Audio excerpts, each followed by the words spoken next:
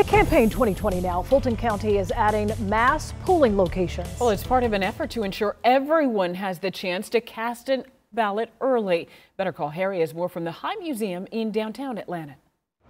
The High Museum of Art is now on the list of mass polling locations, but there are venues even larger than that. Trey lobs it, and Collins stuffs it. You can thank the Atlanta Hawks for providing the largest polling location in Georgia. Early voting begins October 12th. This time around, Fulton County voters have 30 early voting locations, including Georgia Tech's basketball stadium, McCamish Pavilion. I'm going to vote in person, for sure. In person, no matter what? No matter what, with my mask and my hand sanitizer.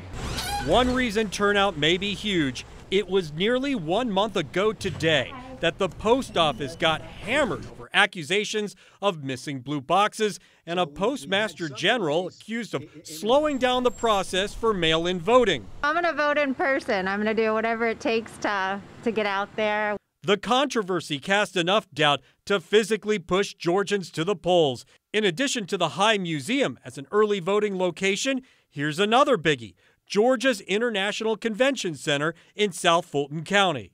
In 2020, voters in the state of Georgia will notice one major change when at Fulton County's Board of Elections website, they've even got a how-to video on using its new machines.